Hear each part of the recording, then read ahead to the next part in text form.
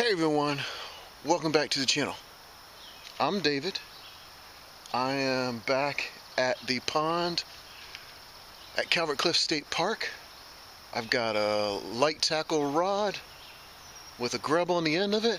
I'm gonna cast it along the shoreline, see if I can pick up a fish or two. If that doesn't seem to be working, I've bought some new baits that I picked up at a discount store. I'll show you. I'm gonna give those a try, cast them out a little deeper. We'll have to see. This is Fishing Southern Maryland. Hope you enjoy. We'll start today with a nice little 4-inch grub by Gary Yamamoto on just a regular worm hook. No weight. We'll see how that does.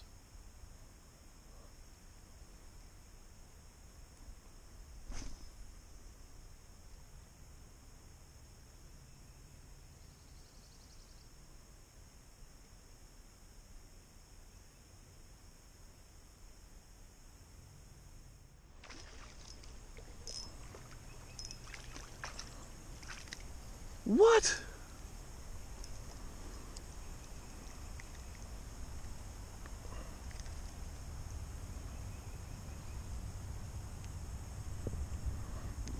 I have never caught a crappie in this pond.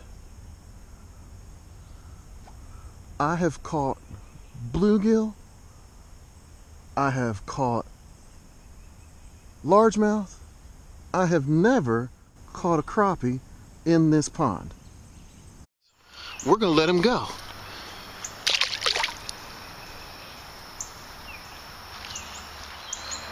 I wonder if somebody from one of the fishery departments came and put some in here, or if he just got in here because somebody else put him in here, or what. But I've caught bluegill, like I said, largemouth bass. I have caught rainbow trout that they put in here, but I've never caught a crappie. I don't know what to say. I've just never done it. Let's see if we can catch something else. Let me show you what I'm going to be trying today, now that grub caught one fish and hasn't gotten any other bites. I'm going to be trying this VMC gliding jig. It says it's a fast action willow blade. It's 1/8 ounce, and there's 2 of them in the pack. I picked them up at a discount store not too far from here.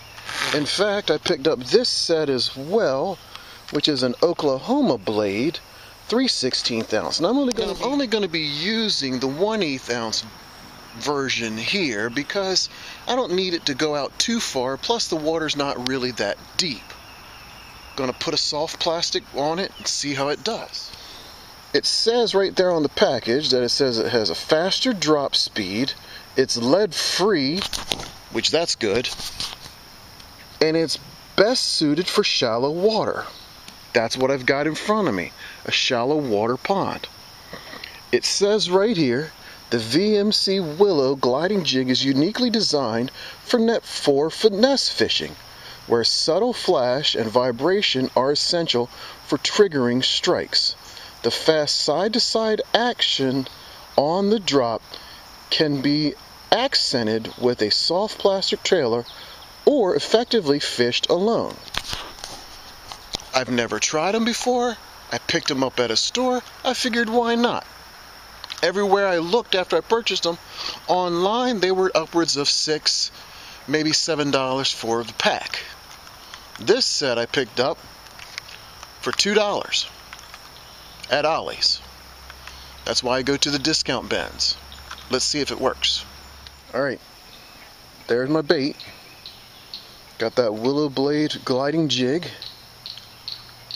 Bait keeper tied into a 5-inch green pumpkin Cinco. Let's see if it works. Okay, got twisted around a little bit because of some weeds. We'll fix that. Give it another try.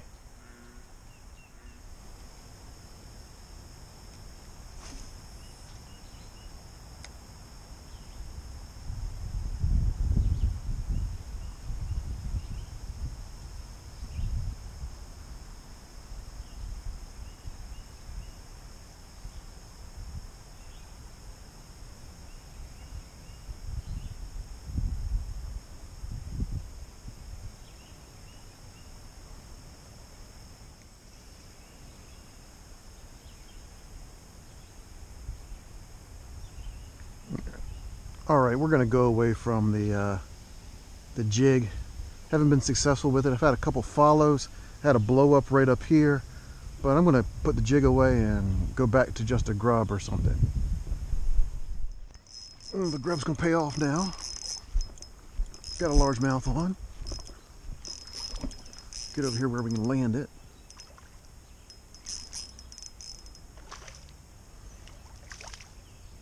Get out of that stuff. Come here, buddy. Yeah, better largemouth than the last time I was here. Yeah. Right there in the side of the mouth. There we go. That took way too much effort. But we got a nice largemouth.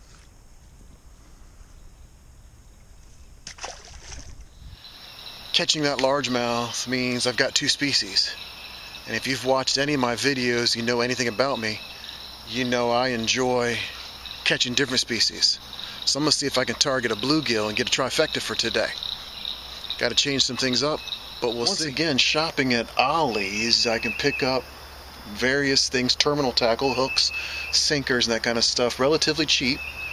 A little while back, I picked up this pack of Eagle Claw Plano hooks. Had 18 hooks in it of various sizes, and I've got that small Aberdeen hook. I'm going to give it a try to see if I can catch a bluegill. Okay, so I'm trying to do this all without walking back to my car. I mean, my car's literally 200 feet away, but I just wanted to see if I could do it. Become a little challenge. Can I get 3 species with the stuff that I brought with me? Predominantly I was coming for bass or largemouth, but I did have some small hooks. So I've just climbed up the hill, found a piece of dead wood, and I found a pill bug. Roly-poly pill bugs. I don't know what you call them where you're from. I'm going to put that on my line and see if I can do something with it. I do have one artificial small worm in my stuff, but I want to kind of try to do it this way. If this doesn't work, we're going to go to the artificial. And there's the pill bug on my hook.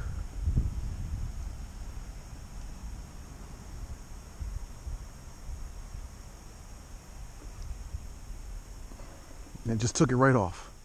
Little pink artificial worm. Let's see if we can get one from that. Nope. I had a bite.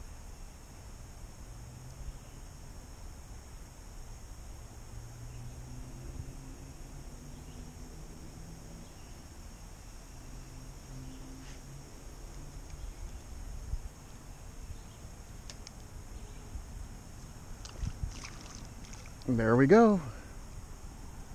There's our trifecta.